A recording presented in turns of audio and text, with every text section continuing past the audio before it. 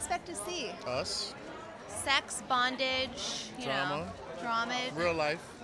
I love that you didn't Again. go against my sex and bondage comment. What are we keeping off the camera?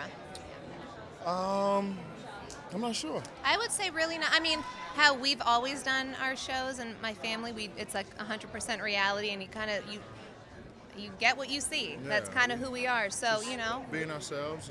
And that's how we wanted to keep it on this show. It's very, I mean, Lamar and I got married in 30 days, so it's a lot of me finding out new things even on camera about each other, him finding out new things about me. So there's a lot of drama. The first few episodes are pretty serious because it's a lot about Lamar's personal life that the world doesn't get to see, because Lamar's known for his incredible talent as a basketball player and not so much as his personal life. You can't give away too much. I didn't give anything away. I'm just saying.